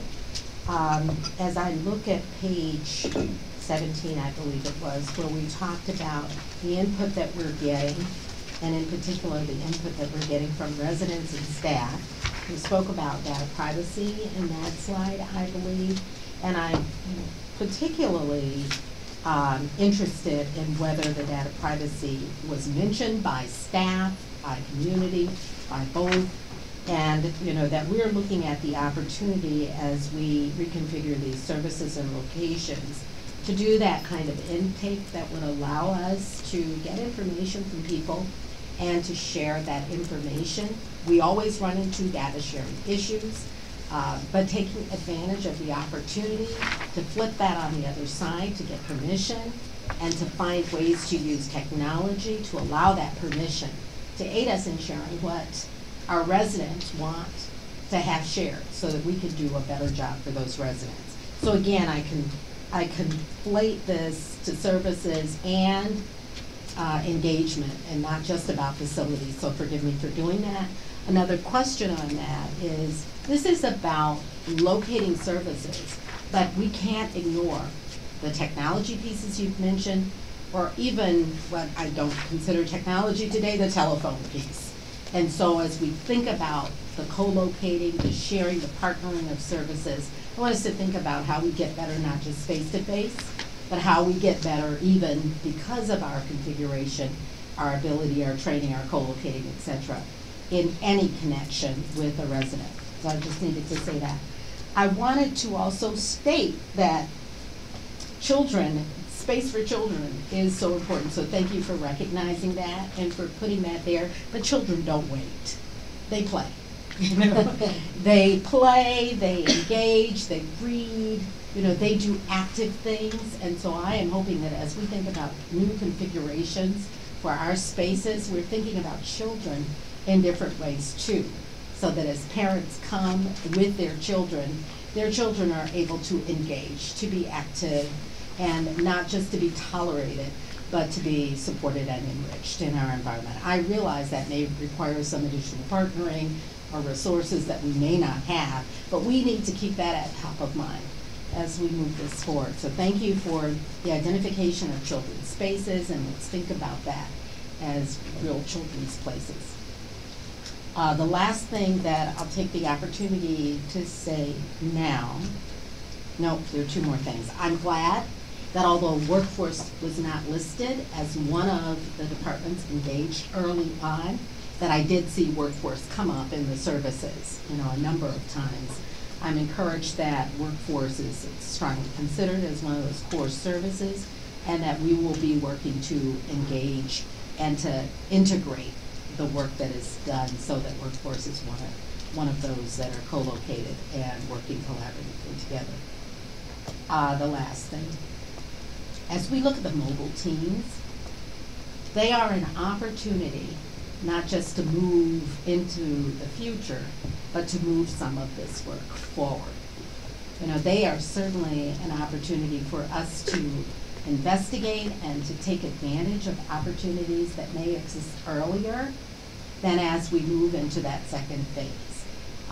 It is an opportunity, I believe, to take advantage of possibilities that may come our way in phase one to move some of that mobile teaming out into the community up, I believe would be a good idea. You know, so let's not be static in terms of looking at that in phase 2, 3 to 5 years out. You know, this is great, but it's taken us 5 years to get here. So let's make sure that we are able to think about that earlier. And as we think about the mobile teams, again, I think I said before, that's an opportunity for partnerships, for developing relationships. It's not just for co-locating. So we have to think about how we partner. These are co-investments that we are making with potentially other jurisdictions, community organizations, with even the people that we serve. So how do we partner for the long term, realizing that mobile teams are supposed to be flexible, but we should be thinking about relationships over the long term. So thank you very, very much. This is exciting. Right. Mr. Chair, Commissioner Carter, on engaging residents in community spaces, thanks for those comments. Nothing that I can add to the way you put it. On the data privacy and data sharing, I'm going to guess this is more of a staff concern than it is from residents. This continues to vex us in some challenging ways, and yet in the theory of getting to yes, like we have to figure it out, we've been bogged down. There are different reciprocity, like there are different agreements that can happen one way with some departments than they can happen the back way in reverse. Workforce being a challenge with the rest of the health and wellness team, for example. And what I can tell you now is we've done a decent job of identifying the barriers over the last year and a half. But we can't stop, we don't win the game show for identifying the barrier, right? So we have to go to the next phase, and that'll be part of the challenge. And I'll put that on my plate of it kind of, as this year got ratcheted up, this is not something we've brought to the finish line, and we've been stuck on that. So more to come. Appreciate that comment on location tech policy. Space for children, we were planning on having them wait silently in line, but with a 3 to 5 year old at home, I couldn't help but do that. Well said the entire way, and I think that's an important spot to bring back on its own, because this is developing a model that just simply, we've kind of worked in tough constraints currently around children's spaces. I'm looking at some of the folks I've worked with on it, and Tina's been working on it for a long time, and I know Ling's working on it as well. We need to do better in that spot. Workforce has been very engaged. The North St. Paul piece is specific to workforce as well. I think you all know the location, but I want to be clear on that here. And the mobile team, well said. Part of this is things are going to pop at the rate they pop at. We need to be ready and prepared where they happen, and I'll end on that comment a little bit. But if there's an opportunity to move faster, we shouldn't wait for an artificial reason for 4 more years, because there's opportunity there for sure. Okay, Tony? Yes. There I you know go. there's more to come. Thank you, Oh, Mr. yeah, absolutely. Thank you, Awesome. Mr. Chair. There you go. And I'm happy to go last if Victoria needs to get going, or if people want to go first. I don't need to be next. I don't have that long of a list, and I'm trying to save my voice anyways. Can't believe it's lasted this long, right? Great work. I mean, we've all been waiting for this. This is just like so exciting. Thank you, thank you, thank you for all of that. I'm wondering if we have, as you're talking about co-locating, or no, as you're talking about partnerships, I meant stakeholders. If we're thinking about co-locating, and if you've already talked about that, I just wonder if there's any people that you're thinking of co-locating more with than others. I support the more hours, and for all of our things, I especially want our libraries to have more hours too. So I know that's, you know, it's an amenity that's going to be maybe one of our service delivery systems, and I love the fact that our libraries might have more hours. I know my voice is going as I'm talking. Tony, you might have to read our list. Parks. I'm just curious where parks facilities, and maybe they fit in there, just didn't see them, because we have parks facilities. And I will just let you guys talk about it. Oh my God. This is so excited. Really hard. I really want to get this out. Little water. We've been talking so much about one county, one door. And so I haven't heard it really talked about here, but I know when we're in different places, which I love, that we're going to be mobile locations. I mean, maybe we just talk about we're our one county, one door. Yeah. So when we go someplace, it is the door that they need to be at, not the door down the street. All right, good job. Breathe. I know. Now I'm going to not talk the rest of the day. Nicole. So I want to piggyback on something Commissioner Carter said about the data privacy, and if barriers have been identified, see that Jennifer O'Rourke came back in, but can we be tracking some of this? If some of this is a statute change that needs to happen, I think that is something that I heard about at Department of Human Services before I left, that they're interested in breaking down those barriers. So this is an opportunity for partnership at the state level, and the sooner we can break down the legal barriers to data sharing, the sooner we can come up with technological solutions to effectively share the data and remove those barriers for families. So looking potentially at addition to legislative platforms or 2021. I think if we have that list, that's good. Modern technology, again, I want to echo what Commissioner Carter said. It's so critical to be able to effectively implement these programs, and so it's something I've already talked to Jennifer O'Rourke about as well, that if we don't have, it's great to locate services and have everything there, but if the systems don't talk to one another, you're still going to have to re-enter everything multiple times. So that's like a dual track that we should be pursuing to really make this effective. Can I just clarify? And you mean state? You're talking now about state tech systems. I just want to be clear for everybody here. Yes, thank you. Yes, thank you. State technology systems. And I just want to, in shifting hours, make sure we acknowledge that one of the challenges to that is finding childcare, and what role can the county play in making sure that families that are going to be working these shifting hours are able to find care for their kids outside of the 8 to 5 schedule, because that becomes a huge barrier to recruiting and retaining staff. And it's something that already came up in the budget document for 911 operators and the challenges of recruiting them. And then when it comes to third-party partners, also making sure we're taking advantage of opportunities. Like their school district just passed a big levy to build some new facilities, and is there opportunities to co-locate with them, especially because some of their facilities are going to be along bus rapid transit lines. So that as an opportunity in the suburbs, I know it wasn't highlighted on the chart, but when it comes to taking those opportunities when they come, is that one. And then again, with what Commissioner Carter said about the mobile teams and not wanting to wait, the nice thing about piloting some mobile teams first is it could give us an opportunity to test some locations before we settle down and invest in capital there, to see if people are showing up and responsive. It also gives you an opportunity to test the services that are located together to see if they're working the way we think that they'll work. So I would encourage piloting some of those mobile teams sooner rather than later. Right. Commissioner McDonough and previous 2 commissioners, I'll nail them all here at once. I'll end on the co-locating question about parks. Parks would not be defined as a core service here because they don't overlap in the other areas. They remain very important, obviously. This is that important services don't fully fit on the back end administrative side, part of the conversation, and Maplewood campus, as we mentioned, could be a part of it. I'll bring libraries into the co-locating conversation in a second. On the one county, one door, I think what this project shows and where we're now at is we will never have one county with literally one door. However, the idea of when you walk through a door, you can access more of and a large portion of the county is really what one county, one door I think now means.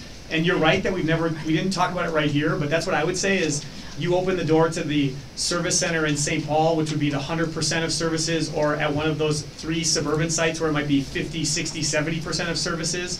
That one door is accessed in a way that right now might be 20 or 30%. And I think that's the vision there. To Commissioner Fretham's point about data privacy, well said. We will make the integration with the legislative piece and see if there's anything before the January. I think you have a January legislative committee. We'll check into that.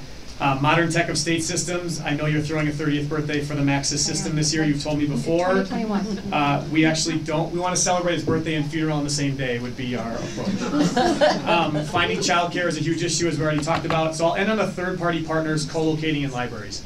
I'll be a little more direct than even what the recommendation is here, because there's a zone here, and that's intentional on behalf of Gene, saying we need to be flexible and open to where the final answers are best made here, and I fully condone that and agree with that. I would also say right now, those best locations, we have trusted institutions in our community libraries. We know that. You as a board have made major investments in them over many years.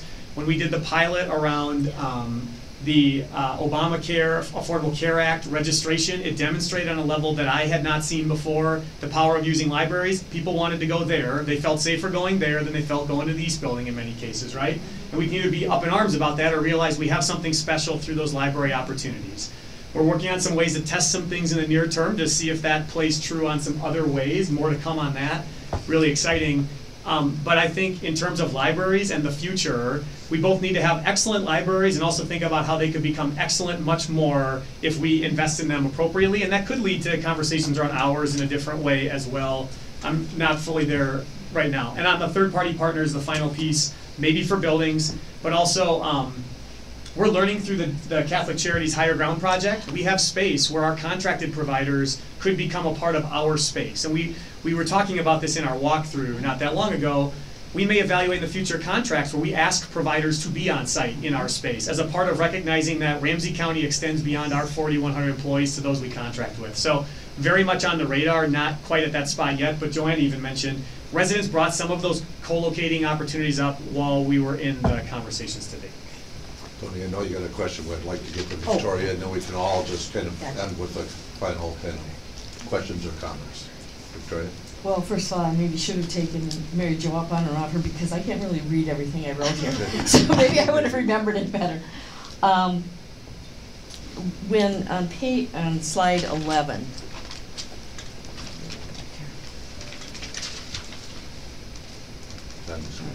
oh, thank you. Okay. When you talked about who do you serve and what are your services, noting that who we serve may need multiple services. So the who and the what. How did you, somebody needs chemical health, and they need mental health services, and they need children in need of protection or whatever. I mean, all these different services, but it's one who. You see what I'm saying? We'll come back to it. Okay. And then on slide 26, and I don't think you have to go to that one, the integrated versus co-location. Can you talk a little, tease that out just a little bit for me, because primarily, and you're right, I mean, I think we start in steps, but how does it go from co-location to integrated, so that when that one family comes in that needs all those different services, they don't have to go to somebody else. Either the people come to them, because I don't think we're going to train staff that's going to do everything for everybody, but the staff would come to them versus them going to the staff. Is that the difference? Or tell me what you're thinking there. Okay? Yeah, I've got more. And then, it didn't surprise me about the parking. Because I mean, honestly, when we built the court in Maplewood on land that was donated by the city of Maplewood and gave up part of their parking lot for being able to be there, it was surprising to find out how many people, and I don't remember what the percentage is now, and I didn't think about it before I came in here, but there's a large percentage of people that go there that live in St. Paul because they've got parking, it's accessible, it's not as busy for obvious reasons. It doesn't have the same volume coming through there. But it really does make a difference if you feel like, if I have to go to Plato Building, even myself, I'm so much happier going there than I am going to 555 Park or Cedar. And so it's, that really does make a difference, and I hadn't thought about it as being a big deal until I saw this. And so I think that is something that we need to think about, and paying for parking also. Free parking is the best, because especially if somebody's on I don't know, but dance party's starting at 3:30. If somebody is there for services, financial services, and they have to pay to park, and you don't know how long you're going to be in there and all of that, that makes a difference as well. I like the idea, and I just wanted to comment on, and I assume when you're talking the Maplewood campus, part of that is just the Maplewood Mall area and what they're trying to do, or maybe not. Okay. Well, then you should be thinking about this, because there's a group in Maplewood that is looking at reimagining what that will look like, because it's real clear that the only mall that's expanding in this area is Rosedale. And so they are looking at what's going to happen there. The old hotel that they had in the back there is now senior living. And so I think, you know, engaging Maplewood on, you know, what could that be? I mean, transit is there, everything is there. All the healthcare facilities are so close by and all that stuff. So that was one. And then also, you talked about, Commissioner Fretham brought up the White Bear Lake schools and their referendum. Well, one of the things that they did in the past was they had a model that was basically what we're talking about. That it had everything within the school. And it was a few years ago, probably 3 years ago, you could dig that up and see what it looked like. But that's what it was all about. It was like treating the family as a whole family and coming into the schools instead of making people grab their kids from school and try to get down to the Plato building or East building. And so I think that we really need to explore what those other collaborations could be, or integrated services rather than co-located services. But really taking advantage of what they're trying to do too, because our goals are the same. It's healthy families, healthy and safe families. And then finally, actually it's not finally, almost though. One of the things that I think is kind of interesting too, when Jim, when you were talking about affordable housing and some of the properties that are out there that are under the radar, and are pretty much uninhabitable, but people are inhabiting them. I was at a restaurant last night that's in a small strip mall on Lower Afton Road and McKnight. And there was a sewage problem, and all these restaurants there were shut down for 6 months because the landlord wouldn't come in and take care of it. And I talked to the owner, and they said, man and woman and a couple, and they said, and the worst part was they put the big thing up on the website saying that the Department of Health had closed them down. It was no fault of their own. And they didn't have, I mean, they're really struggling to come back. But that's the type of thing that is a hurdle that we don't necessarily think of. Because when it comes to these houses, maybe even if the inspectors do know or have some issues with them, they don't necessarily go to, oftentimes, a landlord. Because if you own it, you probably are going to try to figure out a way to fix it.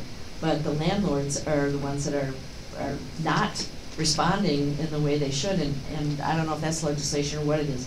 But that was a real stark example to me. I mean, most places aren't going to be, well, I guess a restaurant, you would know that, but the housing, you really don't. Unless it's brought to your attention, and the people that are living there, that's all they can afford. And so they're not going to say, hey, this is really a hellhole there, but it is. And so that gets to the naturally occurring affordable housing. And how do you bring up some of this natural, if it is fixable, how do we do that? And we've got programs to try to deal with that, because again, housing, transportation, a job, and that ties into my final thing, and that is regarding economic development and the jobs. And I know that's not a forward-facing service, but if we think about it from a workforce solution side of it, which is forward-facing, or public-facing, that's part of economic development as well, and trying to keep that up. I do have one more thing. I just realized it. Because when we're talking about I just want to bring this up now, and it's, you know, part of probation and all of those things as well, so it's in the corrections area. But I actually, it's surprising the number of people that look at our correction system as simply punishment and not rehabilitation. And I mean, we talk about it out in the community, and it's just amazing to me how people, well, why would you want to do that? They have way too nice of conditions, you should make them suffer. Well, that's going to make them come out better people. You know, and so I think that the probation and the services we're providing, and what came out of the county court discussion today on, I forgot what it's called, but the commitment process and stuff. But anyhow, so that's a whole lot of things that I did pretty well in translating here, and I don't expect the answers on all of them. I just think that they're all important parts of the puzzle. And I do think that more services, that are on transit lines that have capability, and most of that probably is going to be in the inner suburbs. Well, we almost have only inner suburbs here, but as far as parking and being able to get there and not having to pay for parking, I mean, that's all going to be critical, and I think that it's a really important move that we're making, that it's, you know, it's a whole county. And people will go to what is most convenient for them, and parking and being able to have free parking is one of those issues. Thank you. Ryan? Commissioner Reinhardt, Commissioners, I'll go backwards order and I'll give Jennifer the last one on who and what. On the corrections, the short anecdote I would use is one of the most striking meetings I ever had when I was first doing rounds to different departments as the deputy over health and wellness. When I went to corrections, I had never had a more holistic conversation about integrated service delivery than I did that day, and it broke my long-standing incorrect assumption about people that work in corrections and their view about working with families and individuals. And in many ways, I thought they were ahead of everybody else I spent time with, which is not a disservice to them, saying if we don't work with people better, they simply, we're just giving them a ticket right back. Like, what are we doing? And so, wholeheartedly agree. Economic development noted. White Bear Lakes will pull out Senator Uyghur's previous proposal and give that a look. Maplewood area, we'll look at the mall. I saw Gene writing it down. Maplewood Library is clearly a part of this conversation. It's already got proximity, so that makes perfect sense. Integrated versus co-located, I think the point Gene is trying to make, I hope I'm not putting incorrect words in your mouth, we've talked a lot about this, is right now we sit next to each other. We haven't gotten to the phase of the unified team mentioned for the information and public records, right? And 250 people, let's multiply the size of that by 10 and think about service delivery, and that's why we haven't gotten there yet. But as we move into 2020, outside of even this conversation, that is where we are moving in 2020, is a conversation on how do we think about more unified points of interaction and warm handoffs and engagement with people that feels like, oh, I didn't get sent to 4 different counters. And we can do better, and there's spaces to move. And right now we still sit a little bit at, thank you, I did what I can for you here. We don't make you walk now 4 buildings over, but we still make you walk across the room somewhere else and re-ask your question. And that's kind of, I think, the integration co-location. Okay. On the parking, I can't pass, haven't done it yet, I've held off the whole way. I both want to acknowledge it and also say this board has poised this community to invest multiple billions of dollars in transit in the coming years, and this is a long range, and both a here and now and a long range investment. If we're serious about things like carbon emissions, efficient growth, accessibility, we're both going to have to try and think about how we balance a current need around parking that is completely accurate. I don't question anyone who said it, with the idea that we should question why it's hard for a mom or a dad with his or her 2 kids to get to our current facilities. And that's going to be a part of this, and that's not to diminish the fact that parking will be with us in the near term. In many ways, it is every day. And I'm going to turn it over to Jennifer on the who and what. Jennifer. All right, so I sort of have a loaded answer. So I'll try to be as short as I can. I'm going to go back to this quick, and then I'm going to go to the one you're talking about. Could I, before you start that, then I just want to say, notice that when I talked about parking, I also talked about being in a transit route. Yeah, correct. So, noted. So when we started this process, we deliberately started with the what, and to try to get a comprehensive list of music first, so that we could get the list that we were actually talking about from basically, so we're all singing from the same sheet of music, right? These are the services. They went back, the groups went back, they vetted them as to these are the public facing, right? So we ended up with a group of services. The next question of who, this goes into the data privacy, goes into the integrated service, et cetera.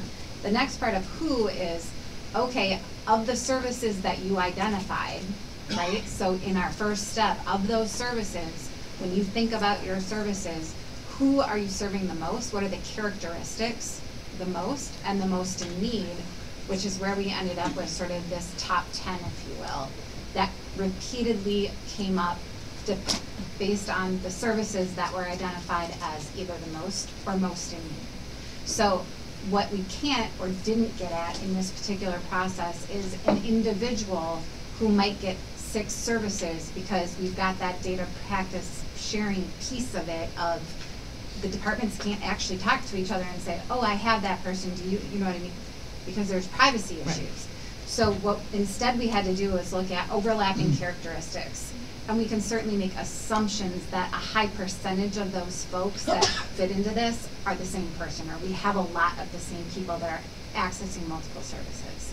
The next step in hopefully all of this is that from a data privacy perspective and data sharing perspective, that you are able to get to a place where there's one computer input, you actually can see, oh, this person is accessing 3 or 4 services, so absolutely it would make sense for all of them to be in a co-located, integrated environment. But we couldn't get there today because of some of those constraints. So instead we had to look at patterns, observable like characteristics and traits that we could get from different data sources to try to get at that answer. Okay. Thank you. Yep, you were loaded. Tony. So I don't want to take a lot of time, but as we look at the slide that was up there about what where, the one question that's missing is why. And so, you know, particularly as we think about integrated services, the answer to that question can sometimes be because I'm the only one who does this. But when we think about integrating, you know, we can come up with some other ways of doing things, and particularly if we don't limit it to just us. You know, we know that it takes all of our partners. So as we've talked about schools here at the table and the work that they're doing, libraries, and knowing that a lot of times those libraries are our own, but also recognizing that there are libraries within other systems, you know, just like schools are different jurisdictions. We need to be considerate of those other systems with whom we might co-locate and partner, an example of which is our workforce services looking at that partnering with St. Paul Library. So I just wanted to make sure that we're not just thinking about our facilities, but that we are, and you know, I've heard it around the table, thinking about our partner facilities as well, and that we're asking that question. You know, why are we doing this work, and can it be done differently, in particular as we partner with others? Anybody else? All right. Could I add one thing? Absolutely. Just because it's come up quite a bit, I just want to make sure to make the comment that data privacy was not just a comment that we heard from staff. We actually heard it from some of the third-party partners as well. And I think it's important to keep that in mind, because if you're going into partnership opportunities, being able to share information with the third-party partner is also a huge piece of the puzzle. And we did hear that through this process. So I just wanted to add that. And sometimes it's not about the sharing, but it's about the accessing. Yep. Yep. So, absolutely, I think the work here has been very thoughtful, thorough. Trista, at the beginning said we're excited. We've been waiting long. I'm sure you guys were full of angst because there's a lot here and you didn't know how it would be received. And I hope you have gotten a strong message from this board that it's been received well. That, you know, the comments and input from the board hopefully strengthen and energize the work. I appreciate all the staff that have shown up here today to listen to this conversation and be a part of it, who's put the work in. And then I think I wanted to just share, we've got a unique opportunity at the Opportunity Center where we currently have, we made a commitment early on to co-locate down there and then bring different folks down there. Ryan and I actually got a chance to go down there a couple weeks ago and talk with our staff, see how it's going. And you know, one of the things they're learning, human behavior is one of the toughest things to predict, right? And they're really learning as they're, what do we need down there and how do we do it? So we've got this real-time opportunity down at the Opportunity Center to help strengthen this work. And one of the things Ryan and I talked about next year was our hope that we actually would bring the whole board down there for a workshop so that you actually get to see what's going on. But we wanted to let them develop a little bit more about what they actually have down there. But it's actually pretty neat, and I think it would be a really good primer about what you are talking about and what it actually looks like in play, in practice, real time in our community. So with that, again, thanks to everybody. Oh, Commissioner Ortega, his apologies. He really kept his calendar open, but he had an emergency meeting that he absolutely had to be to. He apologized. He really he's feeling good about where we're at, and he'll reach out to you and Joanna and the team here to give him specific feedback from him, but he really apologizes. He kept it open till 4, but that only lasted until about 1:30. So with that, we're adjourned. Thank you. We did a great job today, folks. Thank you. We did a really great job. We've done a lot of work.